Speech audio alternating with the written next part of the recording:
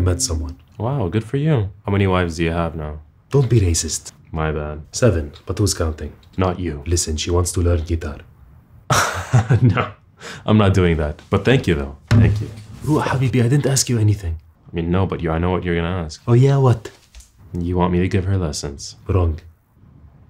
Okay, then what? Didn't you just release a guitar course? Oh, well, yeah, but it's not like for full beginners. Who said she's a beginning? No one actually said that. She said she wants to learn how to improvise. Wait, really? That's what my course is about. I know. Since when do you follow and care about what I do? I don't. Okay, do you even know what improvisation means? You're calling me stupid? Of course I do. Okay, what does it mean? I'm going to improvise this fist on your face, yeah? Here we go. I mean, it's not wrong though. You can use it like that. Give her a discount for your course. That works for me. What do you want the code to be? My wife. I get the reference. That's funny. Yeah, because she's my wife. What? No, Borat. How are you, my son?